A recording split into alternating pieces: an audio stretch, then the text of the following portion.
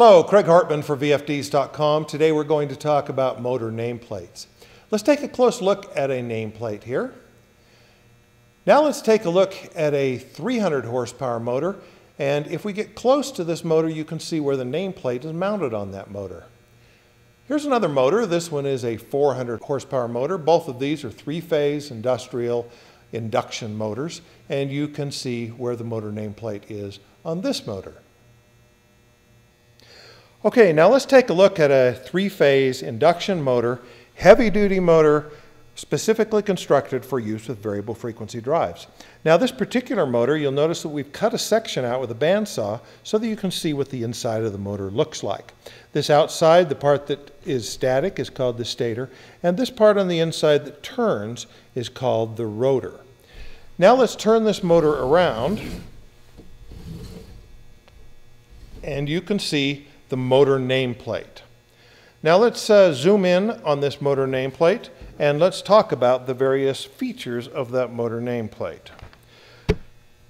This motor on the right hand side on the top, you can see that it's suitable for use in the US or in Canada. It has the CSA sticker, but it's also built to UL standards. The middle has the manufacturer's name.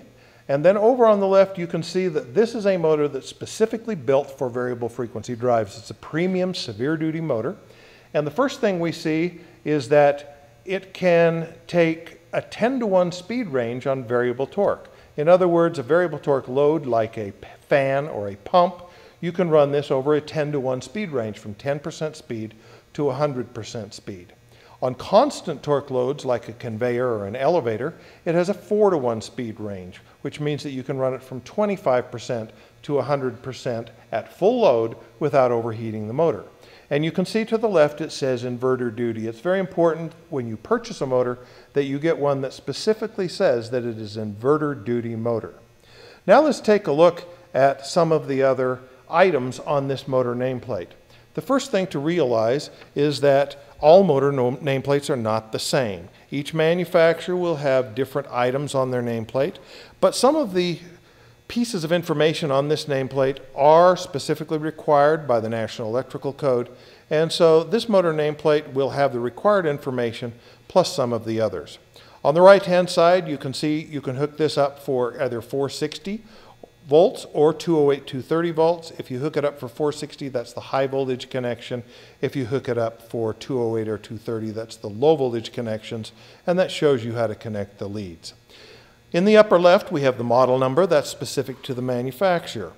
To the right of that is the type. This is TEFC, which stands for totally enclosed fan cooled. This is a heavy duty motor for industrial applications. It's totally enclosed, so it protects it from contaminants, and it is fan cooled. There is a fan on the motor shaft that will enable you to cool that motor.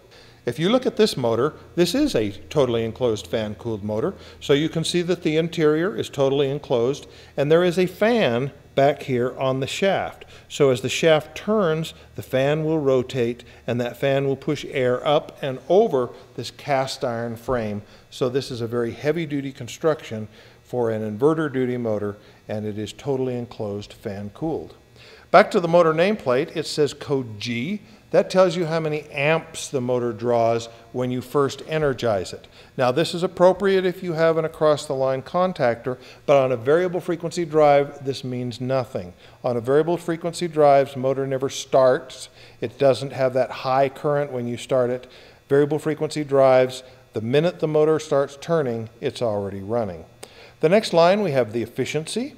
That tells you that 95.4% of the energy you put into this motor will come out of the shaft and do useful work. The power factor is 0.9 or 90%, and that tells you about the VARs that you're going to need and about how efficient this motor is in terms of VAR usage. The service factor is 1.25. Service factor tells you that this particular motor can operate at 25% above its rated current for temporary cycles.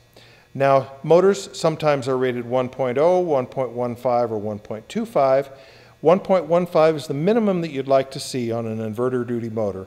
And while it is a 1.15 service factor motor, that service factor is used up in the extra heating that occurs in the motor and the fact that you get less cooling as the fan in the motor slows down, and therefore motors on variable frequency drives should not be run above their 100% rating.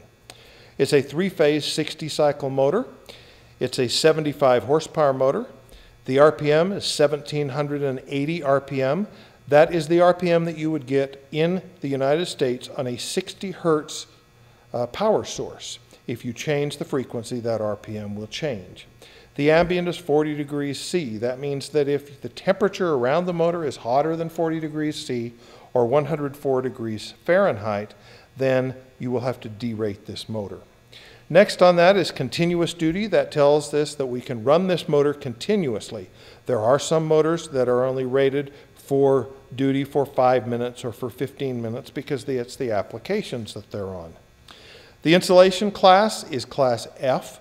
You generally want to look for an insulation class of either F or H, and that tells you the temperature that the insulation in that motor is rated for. The next one over is your frame size. The frame size is 365T. This is a Nema frame size. Nema has standardized on these frame sizes.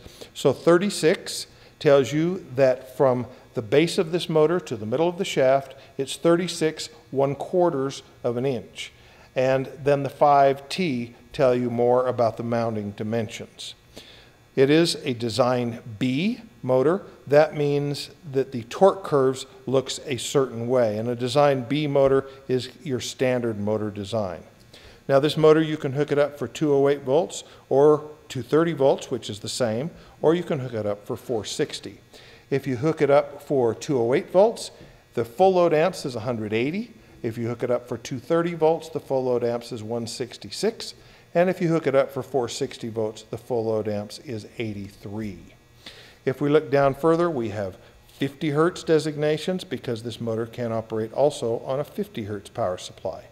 To the right of that, we have the lubrication. It's very important on a motor that you put in the proper lubrication. You put in the wrong lubrication and it will destroy the bearings. And finally, we have the bearing number. Manufacturers have different bearing numbers, and therefore you're going to check with the manufacturer to figure out what type of bearing that is and what the bearing dimensions are. This is generally quite easy with search engines these days. You can simply look up the bearing designation on the internet. So there's the various factors in a motor nameplate. The most important ones are these. You need to know the voltage and the frequency. So this is a motor that is rated for various voltage, but we'll assume 460 volts. We'll assume that's what we're going to run it on and hook it up as, and 60 cycles. When you program your variable frequency drive, you're going to want to make sure that you program into the variable frequency drive the rated voltage and the rated frequency so that it can know how to run that motor with the correct volts per hertz and the correct flux. And then the most important one is the full load amps. So if we hook this up at the 460, the full load amps are 83, and you want to make sure that you program your variable frequency drive to trip at 83 amperes because that is the full load current. So you are going to get full torque at 83 amperes, you'll get half torque at half that amount of amperes, and anything over 83 amperes, it's in an overload. If you're more interested in overload readings, please check out our YouTube video on that. So we've gone through the motor nameplate very quickly. A good place to follow up would be to check out our website at VFDs.com, which has a much more detailed description of each of the individual items on this motor nameplate. Or feel free to check out our other educational videos on our YouTube channel, or if you'd like, call one of our knowledgeable specialists at VFDs.com.